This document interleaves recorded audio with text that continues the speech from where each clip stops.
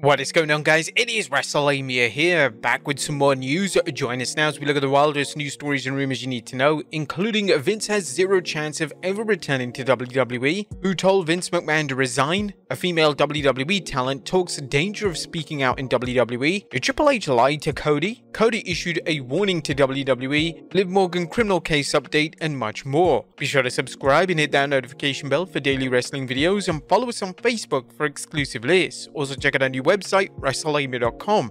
And now let's do the intro and get straight into our first story.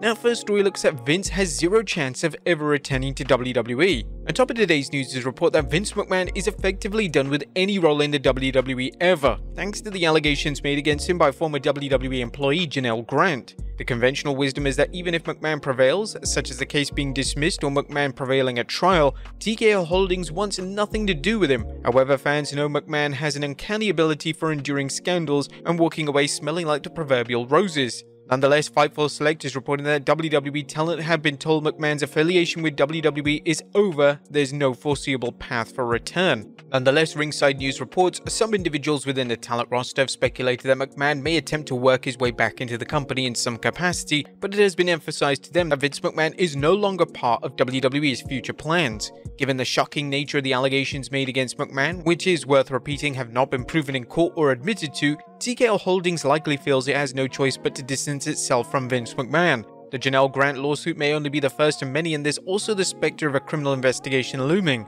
Consequently, TKO can't afford the negative publicity of giving McMahon the benefit of keeping him around only to have even more legal proceedings emerge. It's also likely TKO Holdings wants to take steps to remove anyone accused of wrongdoing in order to prevent others from suing TKO and alleging the company knew that there were bad actors in the company, but that TKO failed to do anything about it. Next up, who told Vince McMahon to resign?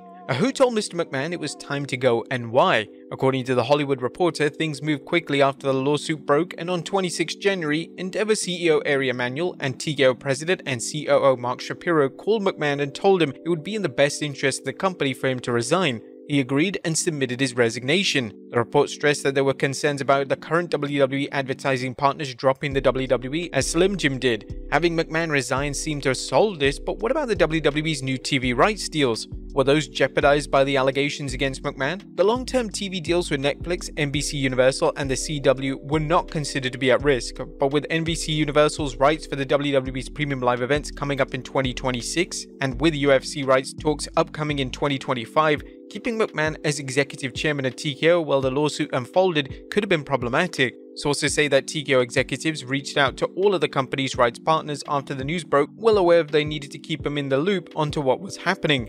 Vince McMahon's abrupt resignation from TKO Holdings shocked some fans and pundits because they expected him to stand his ground after the news of Janelle Grant's lawsuit broke. However, it appears that there were too many factors against Vince, and perhaps more importantly, he lacked the same power as before. Next up, a female talent talks dangerous speaking out in WWE.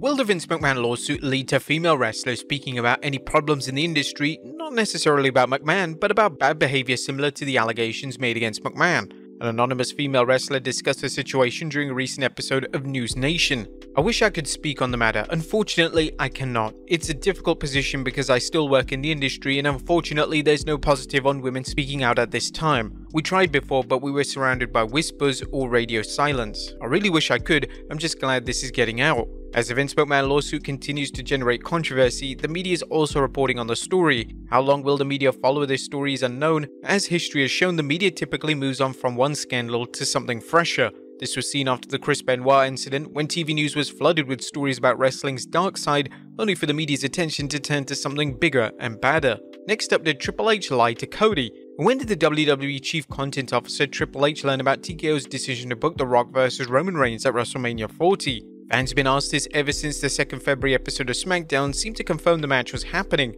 but for some fans, the idea that Triple H booked Cody to win the Rumble must mean that the game was kept in the dark about the decision for The Rock to work WrestleMania. However, Dave Meltzer suggests this isn't the case, and he noted on X, "My buddy Jay told me that since his tweets are private, I should probably note that the idea that Paul Levesque didn't know about The Rock signing with the company and him wrestling Reigns when he booked the Rumble is clearly not the case. he knew exactly what he was doing. As we mentioned in a previous video, there are various possible reasons for Cody winning, including elevating him by having him join the elite group of back-to-back Royal Rumble winners, throwing fans off the Rock vs Roman trail, or building up to a bigger storyline such as the Rock vs Roman becoming a triple threat. Now, there are other possibilities too, and frankly, the idea that WWE would leave Triple H in the dark about major plans for the WWE's biggest show of the year is really difficult to swallow. Do you think Triple H knew about his major move to The Rock returning to the ring? Let us know in the comments down below. Next up, Cody Rhodes warned WWE. The wrestling world is still talking about the segment between Cody Rhodes, The Rock, and Roman Reigns.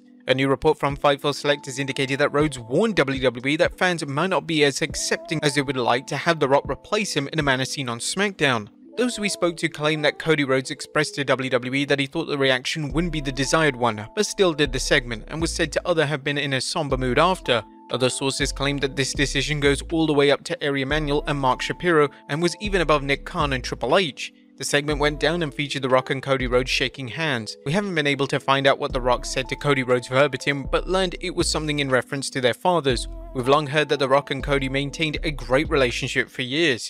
It's unclear if The Rock vs Reigns is still the plan for WrestleMania 40, but however, fans aren't keeping quiet, and they've also shown their support for the American Nightmare by gobbling up his merchandise. Wrestling News reported, since then there have been strong reactions from fans, whether it be at live events for him, several hashtags that have been trending for days on social media, or the Rocky Sucks chants during Monday's Raw.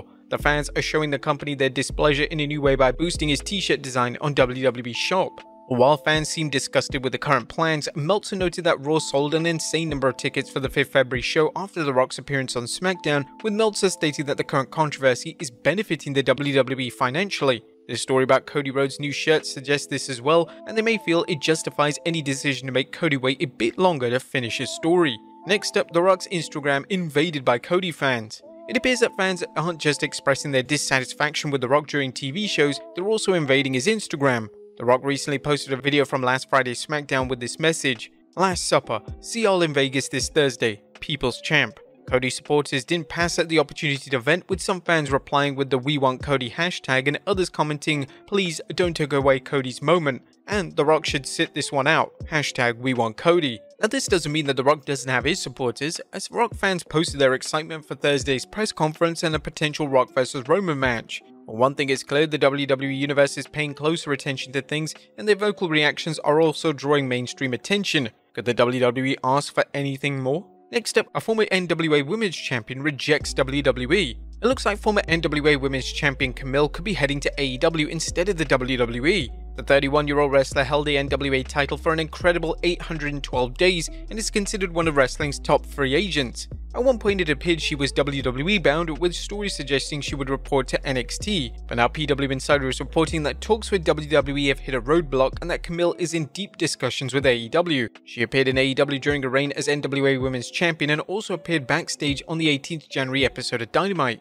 Now, it's important to note that there are no reports of Camille signing with anyone yet, and that she could find herself negotiating with WWE again after she sees what WWE is offering. AEW appears to be retooling its women's division, and Camille could add a lot to its roster. Although they have a decent-sized women's roster, the quality of talent is hit and miss. AEW President Tony Khan said he has a big announcement to make on the 7th February Dynamite, and some fans believe it will involve Mercedes Money or Kazuchika Okada signing with the promotion. And finally, Liv Morgan's criminal case is closed. Last but not least, excellent news for Raw superstar Liv Morgan, as a criminal case for marijuana possession is over. PW Insider is reporting, although Morgan was slated for a 20 February hearing in regard to the only charge left pending from her arrest, the charge of possession of marijuana, not more than 20 grams, PWInsider.com has learned that on 31st January, Morgan's attorney entered a plea of nolo contendere in regard to the charge. That is a plea in which a defendant accepts conviction as though a guilty plea had been entered against them, but that does not officially admit guilt to the charges against them.